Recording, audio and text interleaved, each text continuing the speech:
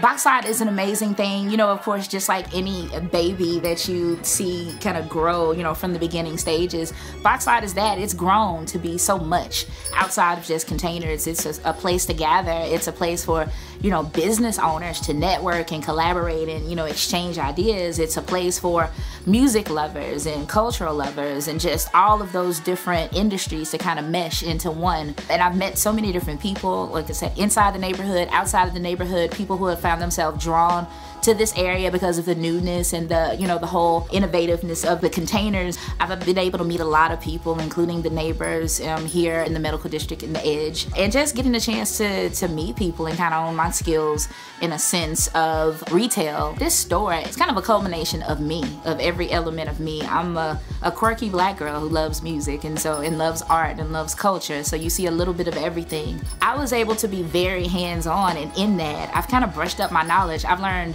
so much. I had to learn so much about technology, so much about retail, about purchasing, and, you know, and all of these different things, again, that I've known by textbook, you know, based off my education, but never really got a chance to just delve into it and get hands-on, and I actually love it.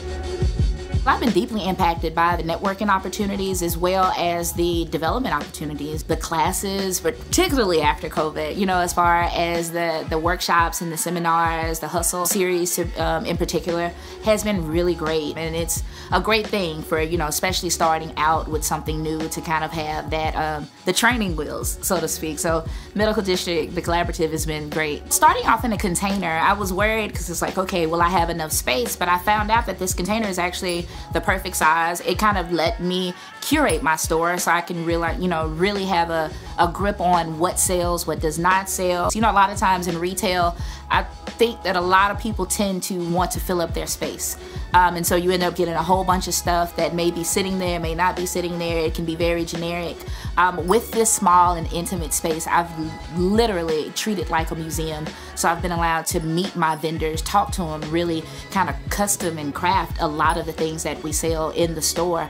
And this space has allowed me to do that and just really experiment with what I want to do and what I want to do in retail. And just to know that I've been here from the very beginning really sinks in. Like, I've owned a business for a year. I've been a part of something, you know, for a whole year, and something that was totally different, something that I had never really done before, and succeeded at it and became successful at it. And I feel like the growth of Kickspins, of course, has grown along with Boxslide. This was the little engine that could, in a sense. I have decided that I do want to keep Kickspins going as a brick and mortar, so I will definitely be looking into spaces in the neighborhood. I love this neighborhood. Would love to keep it in the medical district. It's growing.